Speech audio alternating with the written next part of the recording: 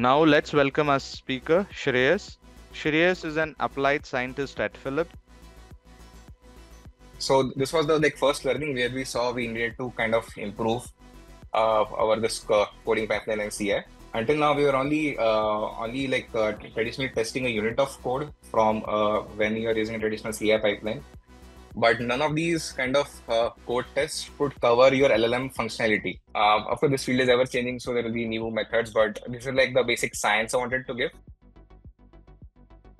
First is the response quality. Second, I want to test for alignment.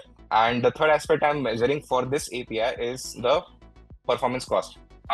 So for alignment, so this output that you have, right? There are various LLM models. You could say small LLM models, or you could say just language models that are already trained to detect toxicity.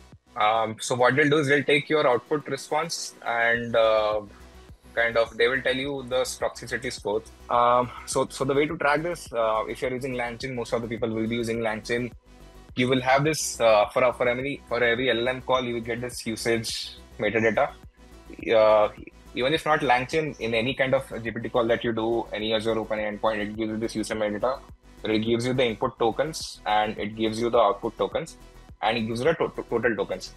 So, but to build your pipeline for yourself, you will need to keep a track of the cost also.